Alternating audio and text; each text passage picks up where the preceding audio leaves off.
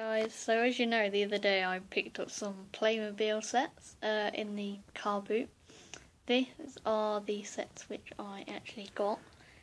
They're mostly complete, like this set here is missing a flip-flop each, so 2 flip-flops.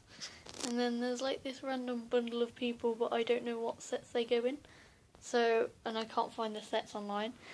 But I made like this little bundle up here. And I couldn't find it, so I just I'm gonna put it on for £12 or £15, see if it goes, like sells, and then if not, I don't know, I'll just try again. And then there's this little cafe set, which is, I think it's complete from what I can tell, and these go for £19.99.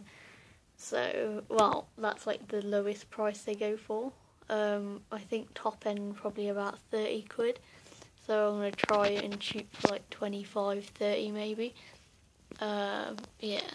But this person here, in the photo on the one that, on the online photo on eBay, he had a red t-shirt and it was a lady. But like, he has the same top.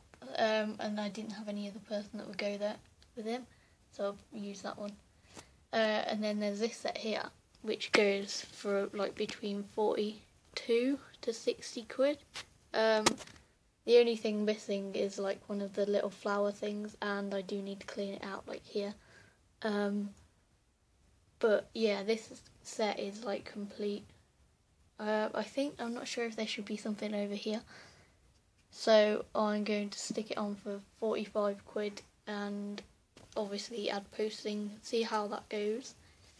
And then there is this set,